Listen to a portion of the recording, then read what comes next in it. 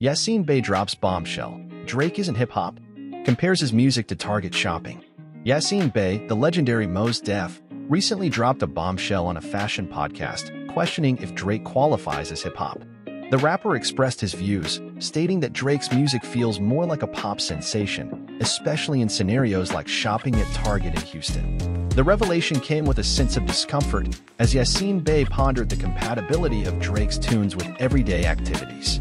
During the podcast, Yasiin Bey delved into the deeper implications of contemporary music and its connection to consumer culture. He raised thought-provoking questions about the sustainability of the industry and the potential collapse of its pillars. As he explored these concerns, Yasiin Bey challenged the audience to reflect on the substance and messages within music, emphasizing the need for more than just catchy tunes and surface-level entertainment.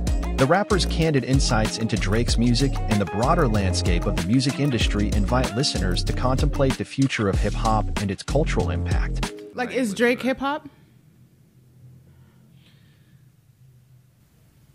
Why are you doing this to me? Drake is pop to me.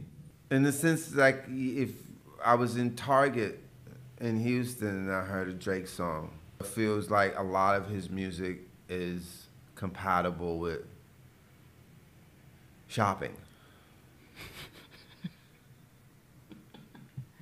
Commercial music. Or it's Commercial music, shopping with an edge in certain instances.